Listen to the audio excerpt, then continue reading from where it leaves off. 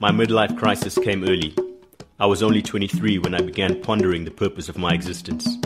Desperately unhappy with where I was and the future that I could see for myself, I made a crazy decision to sacrifice everything and follow my heart. It took 3 years for my heart to speak, but when it did, the call was clear. I dropped out of university, said goodbye to friends and family, stuffed my life into a 25-litre backpack, and set off into the unknown. What followed was a 5-year African adventure that carried me to places and through experiences that I could never have imagined in my wildest dreams.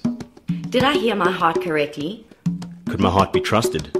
What if I was wrong? This is my story. This is my story. It could be yours. This is my story. It could be This yours. is my story. It could be yours. It could be yours. It could be yours.